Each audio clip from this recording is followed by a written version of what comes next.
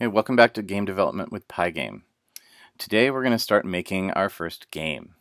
We've learned how to create sprites and move them around on the screen, and so we're ready to start making a game out of that. And the first game we're going to make is called a shmup. And if you haven't heard the term before, shmup is an abbreviation for shoot 'em up. That's any kind of game where you run around or fly around and shoot at stuff that's coming at you. Space Invaders, Galaga, Asteroids, these are all examples of shmups you may have heard of. And so for this one, I thought that we would make a little spaceship that we're flying around and we're shooting at aliens or asteroids, and eventually we can have all sorts of fun stuff like fancy explosions and power-ups and different kinds of lasers and fun sound and music. So let's get started. All right, let's get started on our shmup game. So I'm going to take my Pygame template, which we made in the previous lessons, and I'm going to save that as, and I'm going to call this shmup. Okay, so now we have a nice starting point for our project.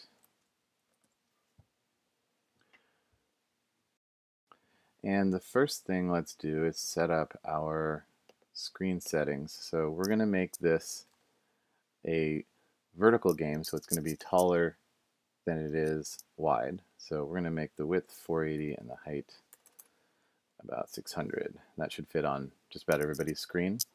And this is going to be an action game, so we want it to be really fast and smooth. We're going to set the FPS to 60.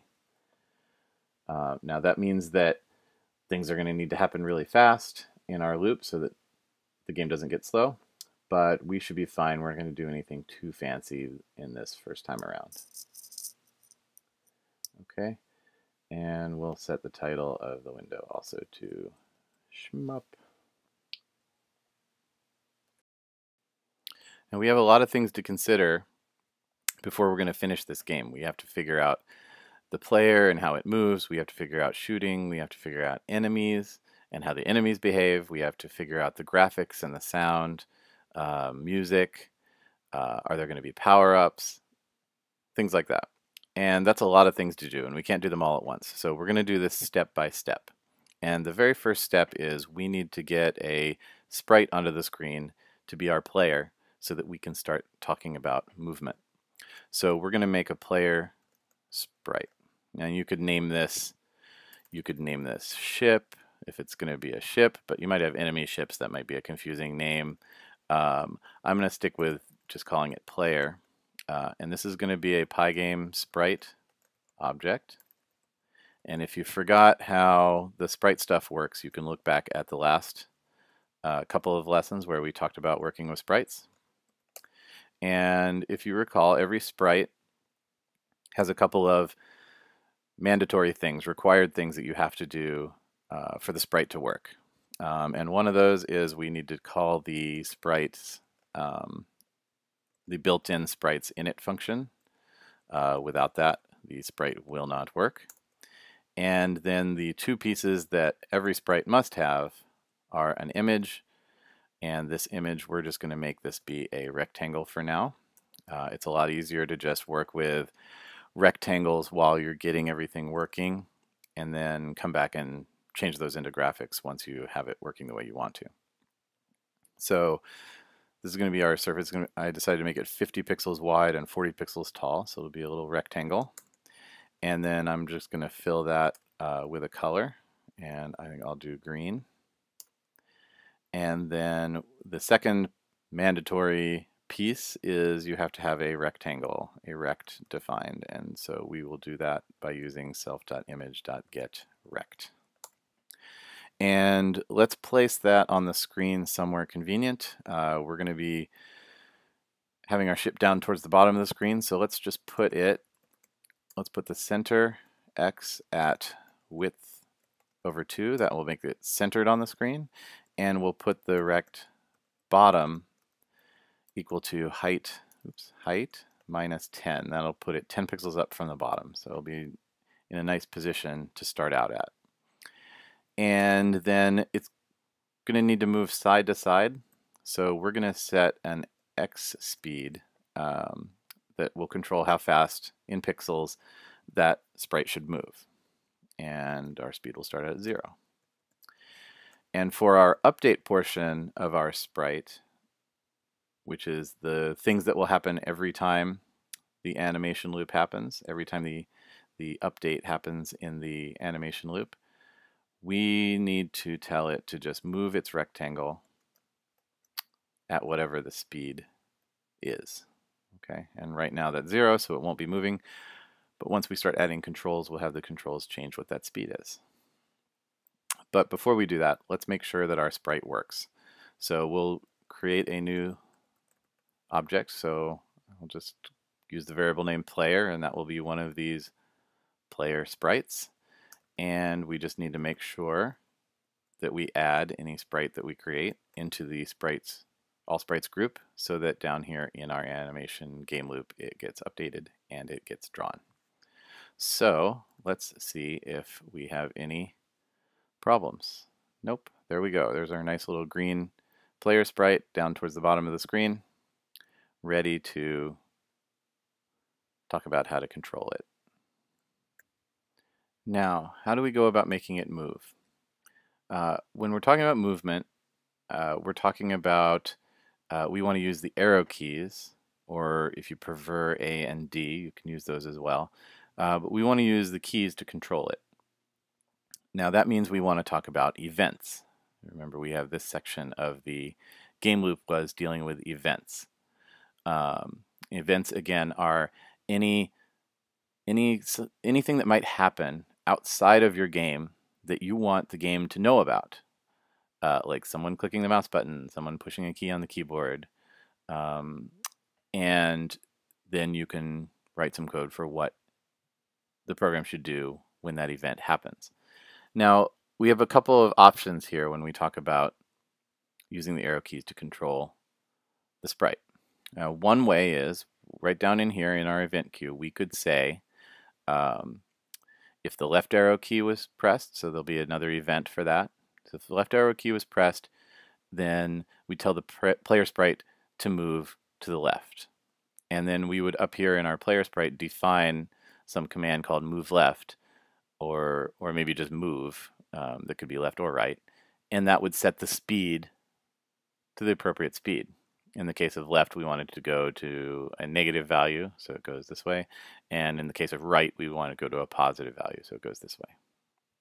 But that means that when you press the left arrow key, the sprite will start moving to the left. And then when you let go of the left arrow key, it will keep moving to the left.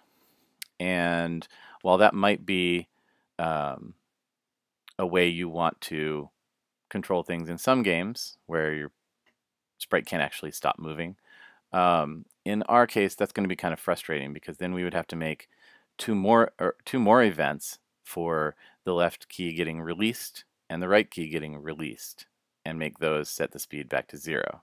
So it starts to get kind of cumbersome.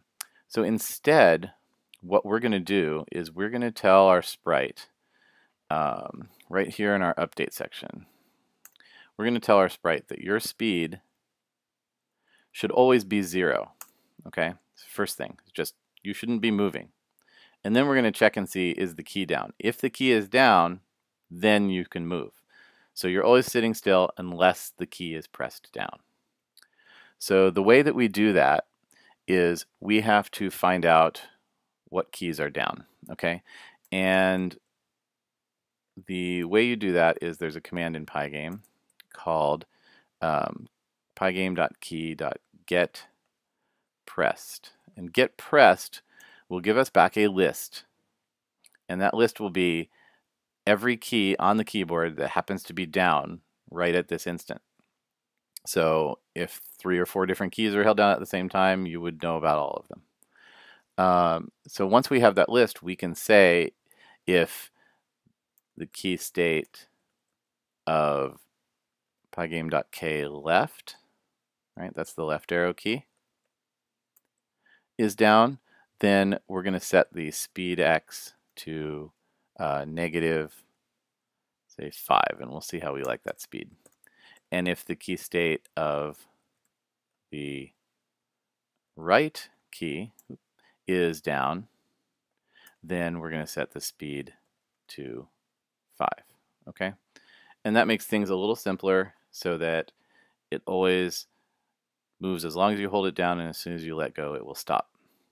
So if we try that out, you can see when I press left, he goes left, and when I let go, it stops. So I can, if I want to move quickly, I can move back and forth between the keys, and I can control how he moves. Now we still need to deal with the edges of the screen. And if you remember in the sprite example, we made the sprite wrap around so that if you went off this side, you would come back in on this side. But I think for this game, I want the sides to be walls so that I can't go past the edge.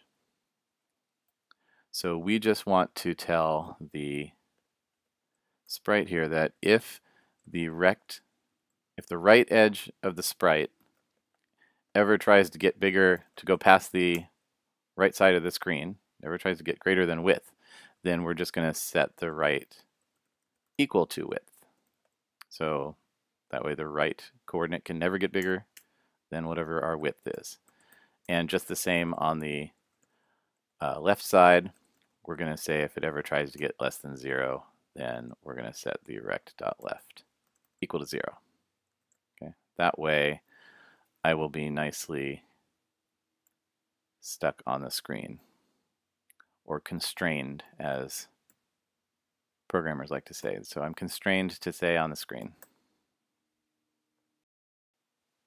So that's some pretty simple movement. If you'd prefer to use different keys, for example, if you want left to be the A key and you want right to be the D key, that's how you would do that. If you'd like the sprite to move faster, as you can imagine, you could do something like that and make the speed a little bit faster. And now when we move, it's a lot quicker.